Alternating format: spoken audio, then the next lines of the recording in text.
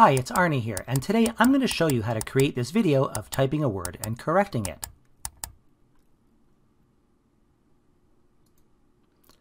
Now, for the sake of this video, I downloaded a template and removed some of the components. Now, there may be other ways of creating this effect, but I discovered to do it this way, so definitely keep experimenting. So for the first part, we're going to just add some text, and I'm going to make it bold. And we're going to color it black so that we can see it very easily. And let's type the word create, but we're going to spell it wrong. Okay, and let's bring that into the search bar area right about like that. That looks pretty good. Okay, now we're going to give it an effect of a typing effect here, a text effect. But before I do that, what I want to do is change the rotation point. So by default, the rotation point is in the center. We want it off to the left, so that way the text is created from the left to the right. So now we're going to go to Text Effect and use the Typewriter. And we'll bring it on to about there. So what will happen now is the word will type like that and just stay there for a second. Okay, now in order, we're going to just bring this down a little bit. Let's say that to about there. Okay. Now, in order for this to do the correction, what we want to do now is get rid of the T and then get rid of the E and then type the T and E. So how I've done that is I'm going to duplicate the word and we're going to get rid of this effect. Okay. And we're going to match it end to end here. And I'm just going to make this version without the T. So I'm going to go in here and we're going to erase the T. So what will happen is when after the typing is complete, it will just backspace and look like you're erasing the T. So we'll have that stay on for a moment. And let's duplicate that again. And with this version, we're going to get rid of the E.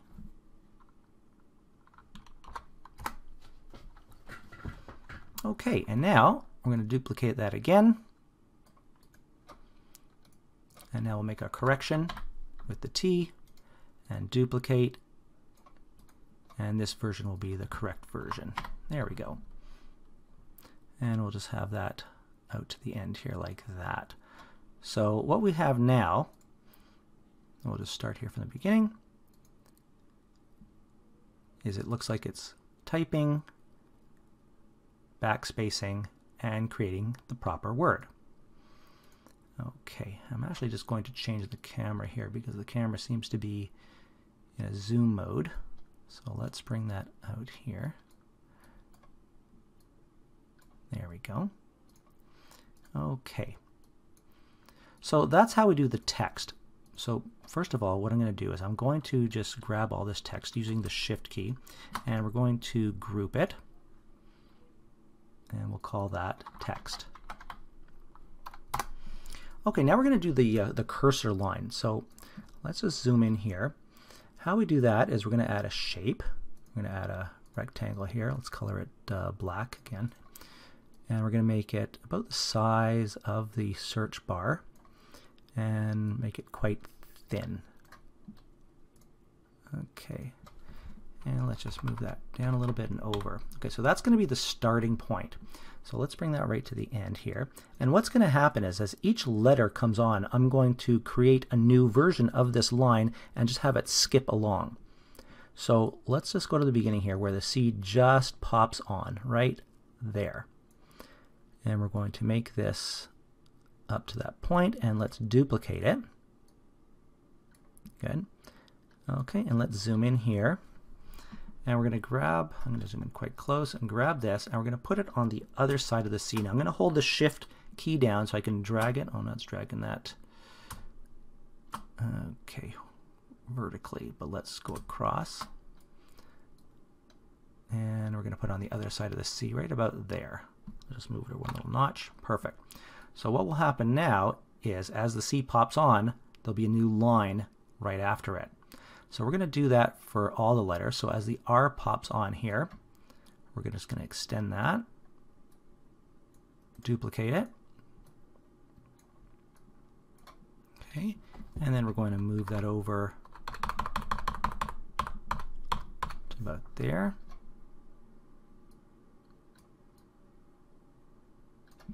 Okay, and let's move the cursor along here. We're going to, where the E pops in right there. Make that a little bit shorter and duplicate. Good. I'm going to zoom in on that. And we're going to bring that right across. Just a little bit like that. And for the next letter, the A is right there. There we go. Duplicate. And go in where the next letter is right there. Now, of course, you can really hone in on this if you want to increase the timeline here. Okay, and let's go in and move that on the other side of the A.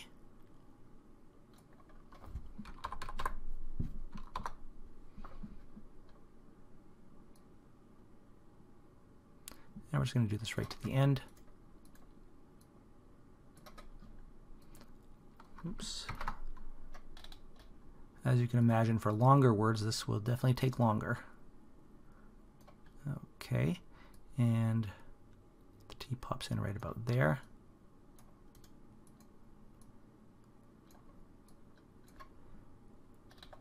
And we'll move that over just like that. Okay, so what's going to happen here is as it's typing, the cursor will move. Now we want a backspace. So when we get to that point, which is right about there, okay, see right there, this gets a little bit easier because what we have to do now is just duplicate the one before. And we'll bring it up. Okay, until we get to the other one where now the E disappears, which is right there. Okay, we'll just elongate that and duplicate the one in front of the A.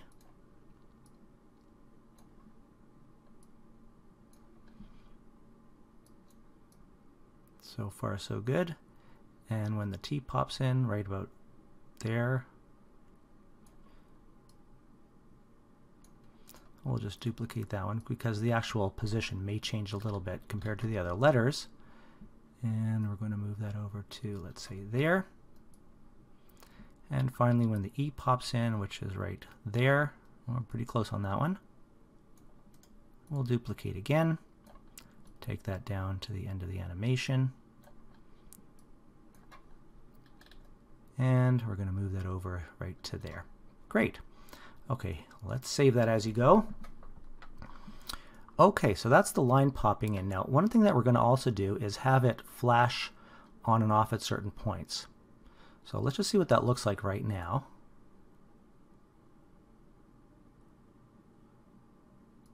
Okay, that looks pretty good. So at the end here, right after the T, which is this one here, we're going to have it flash a little bit, like the cursor usually does. So we're going to go into Motion and go to Loop, and we're going to go to Opacity and pick the blink. Okay, now I'm just going to put this right to the end of the how long that is on for. And by default, the animation is 3 loops with 100% opacity, which we want, which is fine.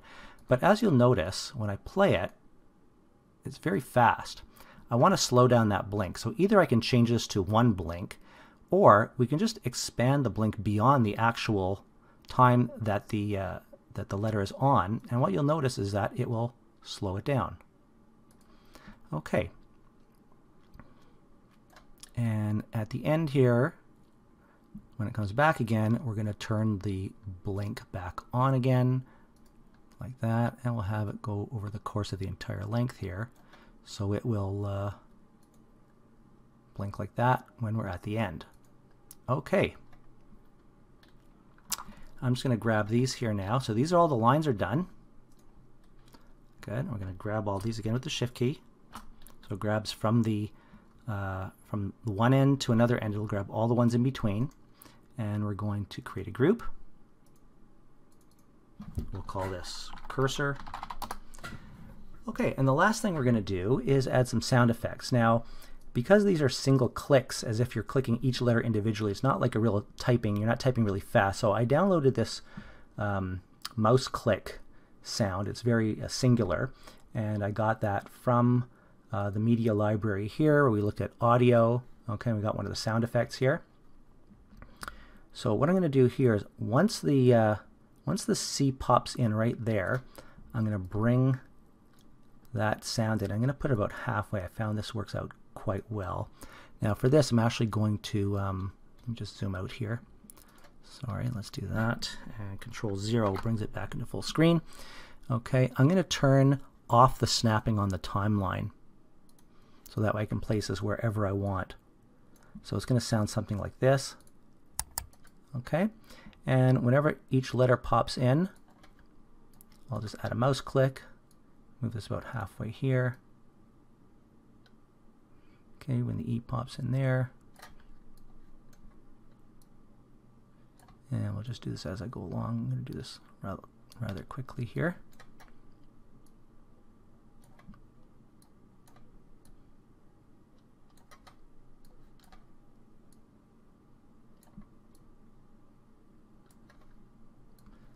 Okay, and again, you can just be as fine-tuned as you like. And we're going to go back. The T is right about there. Add another one.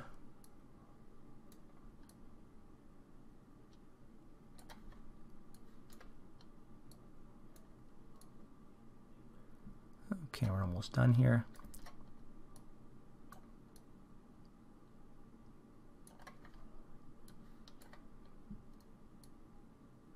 Okay, and then we're going to grab all of these here with the Shift, create a group, and we'll call this sound effects. Okay, and we can also add a camera effect. So let's say we're going to start it right here, and let's add a camera effect. So it's zooming in. So we're going to start right here. We're going to press the plus key, and we'll have it zoom in to where it's spelled wrong, like that. And at this point, we'll just zoom in a little bit here. Center it a little bit like that. Perfect. There we go. Okay, and now let's start from the beginning here. Let's see what we did.